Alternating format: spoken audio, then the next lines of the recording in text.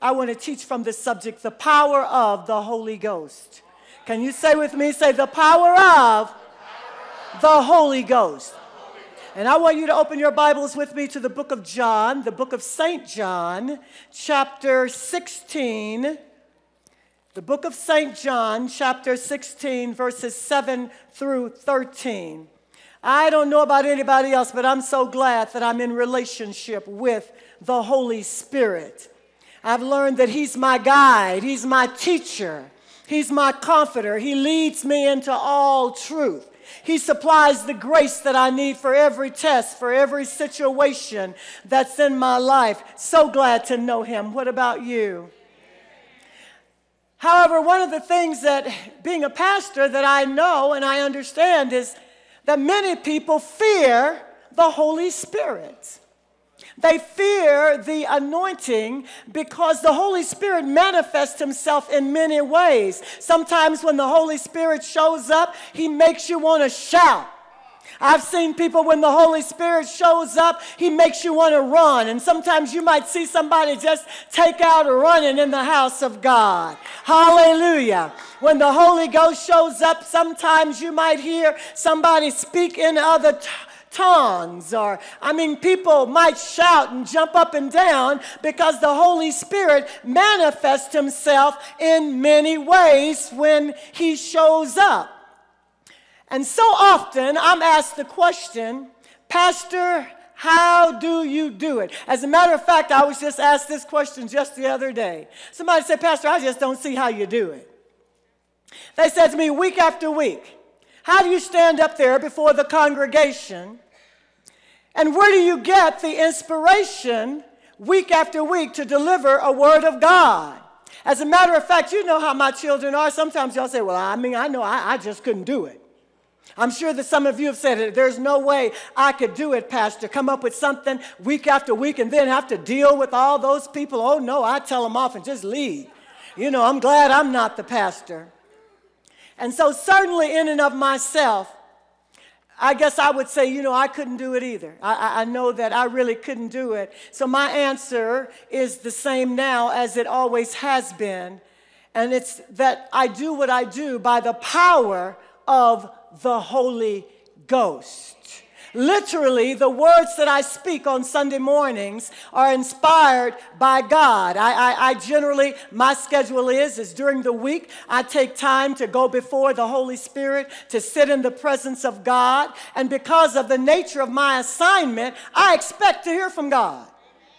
I do. I expect to hear from God. And I don't mean to sound super spiritual to anyone as though, I sit and then, there's this, I'm just hearing the voice of God and God is just, I don't mean to sound super spiritual like that because certainly I'm inspired by you. Sometimes you may say something that might inspire me when I bring the word of God. Or maybe I'm inspired by a story or how many of you understand that the atmosphere many times dictate what is going to be preached in the house. Sometimes what's going on in the lives of God's people dictate what is going to be going on. But I admit that certainly there are times that it's hard for me even as a pastor to hear from God. Sometimes I have to wait on the Holy Spirit. But I always pray. So the reality is that the Holy Spirit enables us to carry out whatever assignment that God gives you in the earth realm. So whatever your holy assignment is, whatever God has called you to do, the Holy Spirit is your enabler. See, God wouldn't tell you to do something, Lisa, and then not enable you to do it. That's why I never say, I can't do this, or God, I just can't do it. Now, if I say it, it's just in jest, because I don't really mean it, because I know that anything God tells me to do, the Holy Spirit is right there to enable me to do it. And if I don't know how it's going to happen, He'll lead me to the truth. How many of you understand that? And so in the book of John, chapter 16, verses 7, did I say verse 7? through 13, Jesus was talking to his disciples, and he says, nevertheless, I tell you the truth. He said, it is expedient for you that I go away, because of course it was time for Jesus to go away, and his disciples didn't want him to leave.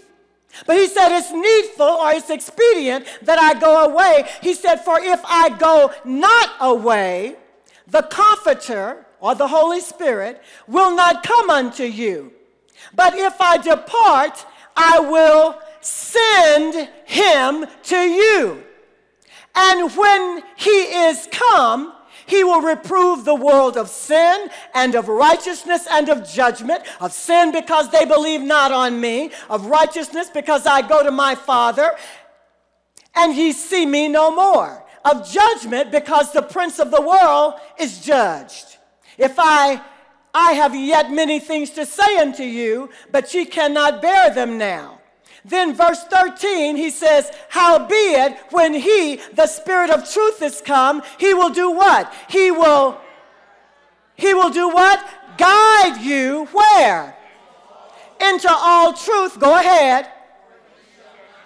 For he shall not speak of himself, but whatsoever he shall hear, that shall he speak.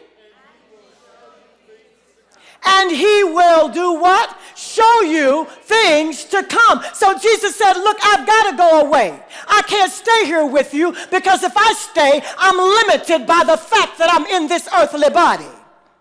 But if I go away, I'll send the Holy Spirit to you, and he will lead you. He will guide you. He will comfort you. He will speak only what the Father says. So how am I able to bring a word of God Sunday after Sunday and not get my flesh all involved in it? It's because the Holy Spirit speaks. And he will speak what the Father says. So I can't take any credit. Nor would I want to take any credit for what I do. All that I am and all that I ever hope to be, I realize is by God's grace. I realize that all that I am is an instrument in the earth. All that you are as a Christian is God's instrument, his vessel in the earth realm to carry out God's will in the earth. Lift up your hands in the presence of the Lord and say, all that I am is God's instrument, his vessel to carry out the will of God in the earth. Amen. And so I've yielded myself to the Holy Spirit and to his work and to his will. God chose me. I didn't choose myself. What I do, I want you to understand that I never sat around and daydreamed about being a preacher. When I was a little girl, that was not my dream. It wasn't anything that I asked God for. As a matter of fact, I didn't even know God. But the Holy Spirit will lead you into all truth. He will lead you into your assignment and your destiny. That's why you need him. That's why so many people are walking around aimlessly without direction, saying, what do I do? I don't know what I'm going to do. God, what? Why? When? Listen, you need the Holy Spirit. He will lead you. He will guide you into your destiny assignment. Amen. Well, Pastor, who is the Holy Spirit? Not what is the Holy Spirit, but who is the Holy Spirit? Because the Holy Spirit is a person. Lift your hands and say, the Holy Spirit is a person. The Holy Spirit is God in you. God in us. So today I want to turn your attention to the power of the Holy Spirit in you. And I want to try and answer some questions, and I want to clear up some misconceptions that you may have about who the Holy Spirit really is. And I want to begin to talk about this morning the importance, listen to me now, of you being filled with the Holy Spirit, with the evidence of speaking in other tongues. So not just talk about the Holy Spirit, but I want to talk about the importance of you being filled with the Holy Spirit, with the evidence of speaking in other tongues. So you may say, well, Pastor A, I thought that when I was born again, that day when I came up here and stood at the altar, you told me, Pastor, that the Holy Spirit came to live inside of me. He did. When you were born again, the Holy Spirit came to live inside of you when you gave your life to the Lord. Now, although the Holy Spirit comes to live in you when you are born again, the only way that I can explain the baptism of the Holy Spirit is to say that it is another measure of God, another measure of His power in your life. How many of you understand that? See, He came to live in you, but yet there is still another measure and another power. I want you to turn with me now to the book of Acts, chapter 1. The book of Acts, chapter 1. Now, some of you may have heard, like I did when you were growing up, that tongues was of the devil. Did any of you ever hear that, there was something creepy about speaking in other tongues beside me? Am I the only one? Amen. Can I see your hand? Amen. So some of you may have heard, like me, that, tongues is of the devil. Or that so maybe you grew up being afraid of speaking in other tongues, or maybe you grew up thinking, well, you know what, those people who speak in other tongues, they're crazy. I thought it all. I thought the tongues was of the devil. I thought that people that spoke in other tongues, they had to be crazy, and surely that will never happen to me, because you will never catch me looking like those people, acting, all those things that can come into your head. Because many of us grew up, we grew up with all kinds of notions about being filled with the Holy Spirit, with the evidence of speaking in other tongues. We all went by what somebody else said. How many of you went by what somebody else said, what somebody told you? But how many of you know that somebody else didn't know God, didn't know the power of God? So let me first answer the question, is tongues of God? I want to answer the question, is tongues of God? And I want to give you a scriptural answer. Let me turn there with you. The book of Acts, are you there?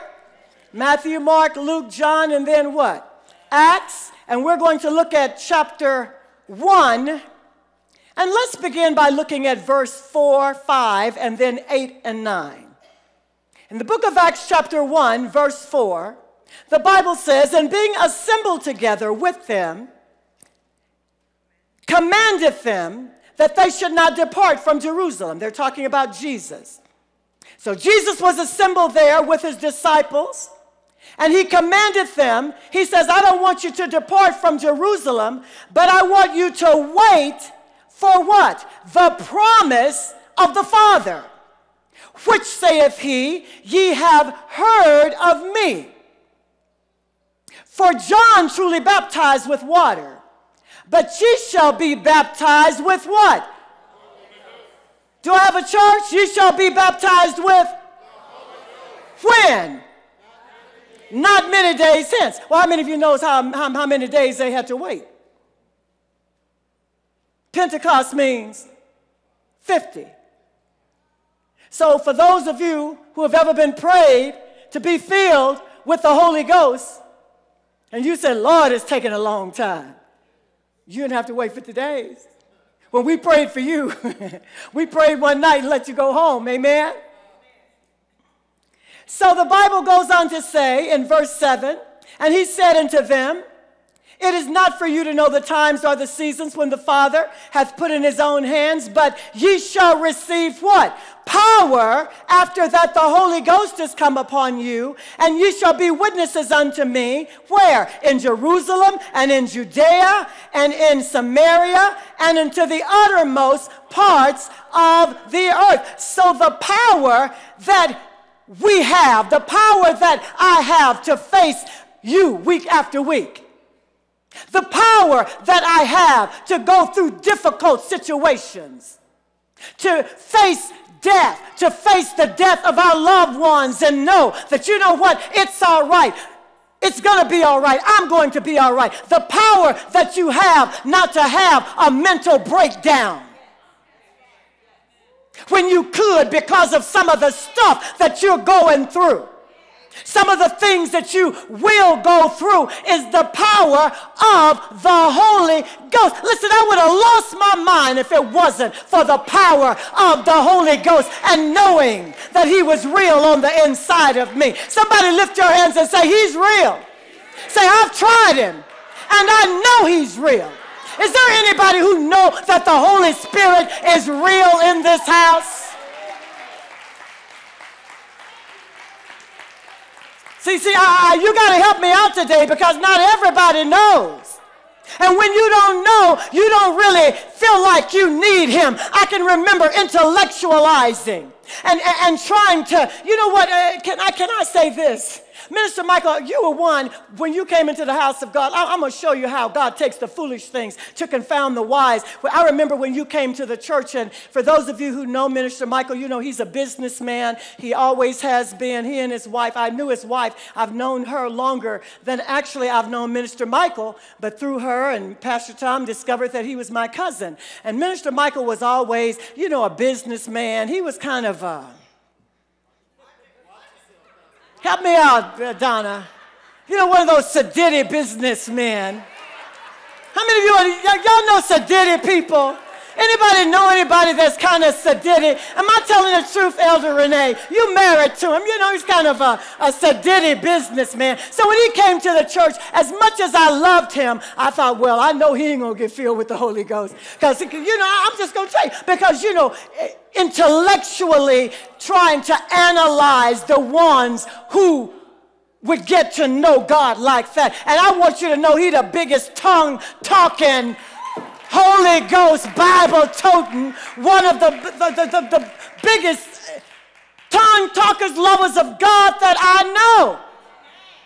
Because you can't intellectualize or try and figure him out. He just comes. And if you think that, you know, you're too cute or you're too smart, then you probably won't receive him. Amen. But I want you to. God wants you to. There is something that God wants to do with you that can only be done through the power of the Holy Ghost. And I know that's why I'm teaching the message today, because somebody, come on, somebody say somebody, say, and it might be me, is going to get filled. Now let me say something, because you said, well, I'm already filled with the Holy Ghost, Pastor. But I want you to understand that even after you get filled with the Holy Ghost, with the evidence of speaking in other tongues, do you know that that Holy Ghost will show up with even another measure greater than the one that you have when you first get filled? I don't want to get ahead of myself, but I feel the Holy Ghost in this house. Some kind of way, I just think Mom must be up there stirring up some stuff up there for his glory. Thank you, Jesus. Woo! I feel the power of God in this house. Pastor A, do I have to speak in tongues to know that I have received the Holy Ghost? It just sounds weird to me, Pastor A. It just don't sound right. I'm above that. Now, maybe some folk need it. Maybe that's the evidence that they need. But I'm too intellectual for that. I'm too cool for that. It sounds like gibberish to me. All right, you're already in Acts, right? So let's look at Acts chapter 2. And let's look at verses 1 through 4. Let's look at Acts chapter 2. Let's just see. Because I want you to have the word of God, not just what I said, but I want you to see what the Bible says. Because, see, folk who were speaking against the Holy Spirit and the baptism of the Holy Spirit, sometimes they don't have the word of God. See, the churches that I went to, and like I said, we weren't really churchgoers, but what can I say? Even the pastors didn't have the word. You ever been to a church that you never had to ask, you were asked to open up your Bible? I have. I went to church where they never told me to open up my Bible and turn to see The pastor said it, you accepted it. And if you didn't, you might get voted out of the church. And so I remember when God called me, because like I said, this was not in my plan. This was not on my agenda. I didn't grow up and as a teenager aspire to be a pastor. As a matter of fact, I didn't even plan to go to church. But God had an assignment for my life, and in order for me to carry out my God-given assignment in truth, in power, in authority, under the anointing by the word of God, he knew what I needed. So not only did he save me, but he raised me up. He baptized me with the Holy Ghost. And now I'm a tongue-talking woman preacher. Go figure. None of my family members would have voted me to be a pastor or a preacher. As a matter of fact, in case they watch it, I'm going to be careful. Y'all know none of us would have voted the other one to be a preacher. And certainly we used to make fun of the tent. Because, you know, I don't know, in your neighborhood that they used to have tent meetings. How many of you ever saw tent meetings in your city and you passed by just to hear the folk speaking in tongues? We used to peep through the door. And say, ooh, Lord. Then, you know, the ushers would look out and we start running. Because we knew something was wrong with them. Amen. And so do I need to speak in other tongues to know that I'm filled with the Holy Ghost? Okay, we're looking at Acts chapter 2. Let's look at verses 1 through 4. The Bible says, and when the day of Pentecost was fully come, they were all with one accord in one place. And suddenly there came a sound from heaven as of a... Okay, those that are paying attention, y'all might have to help me. And what happened? It filled all the house where they were sitting. Verse 3, and there appeared unto them cloven tongues like as of fire, and it sat upon each of them. Verse 4. And what happened? They began to do what? Tell your neighbor, say they were filled with the Holy Ghost and started speaking in tongues. Say, that's what the Bible says. And they spoke in other tongues as the Spirit gave them utterance. And check out verse 5 because I think it's very important. And there were dwelling at Jerusalem Jews, devout men out of every nation under heaven. So represented in the group were Jews and devout men, holy men and women. So these were people who were learned of understanding, and even they were filled with the Holy Spirit. So in fact, tongues is the proof that the Holy Ghost has come, that you have received another measure. When you hear somebody speaking in tongues, that's the proof. Tongues is not the Holy Spirit. Don't be deceived. It's not the Holy Spirit, but it's the proof that the Holy Spirit is come. Let me give you an example. See if I can make it clear. Sometimes I'll walk out my yard, and at first, you know, when I first saw these little black round balls, little hard balls, I was like, what is that? I didn't know what it was. Then one day I was looking out the window, and I saw a deer. And he was going to the bathroom. And I realized that those little black, hard, round balls belong to the deer. All right? And so I was like, oh, I know what that is. It's the evidence that the deer have passed through the yard. All right?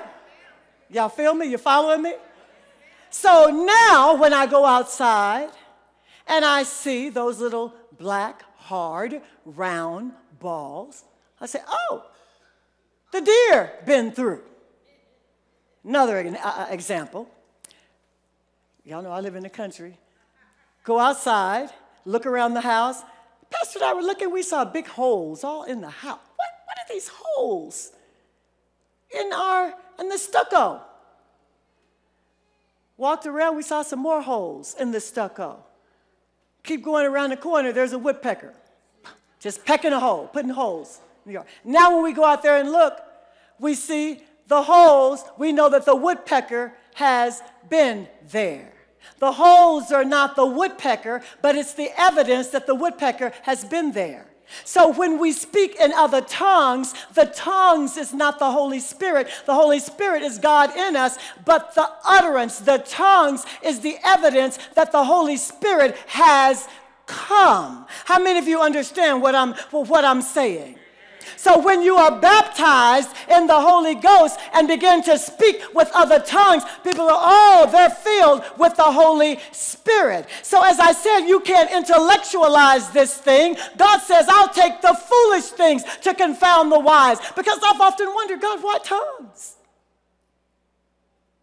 It's like the tithe. Why tithe? But God takes the foolish things of this world to confound the wise. And here's another thing that you need to know, because I know that somebody's going to go home tonight and you're going to pray and God's going to fill you with the Holy Ghost. The Spirit gives the utterance, but you make the sound. Well, Pastor, when it don't sound like nothing to me. It just sounds like a bunch of gibberish. Have you ever seen a baby when they're learning to talk? When a baby first starts to talk, what does it sound like? Like gibberish. But then the more they are around you and other people who use the English language, what happens? It begins to develop, and all of a sudden that child, that baby, instead of just saying baba, they say bottle. Instead of saying mama, they say mama or mother. But it starts off as gibberish. And it's the same thing with the baptism of the Holy Ghost. When I got baptized with the Holy Ghost in my living room at home, when my girlfriend laid her hands on me, all I remember is just, it didn't sound like nothing to me. But then the next day and the next day, as I begin to pray, pretty soon I begin to hear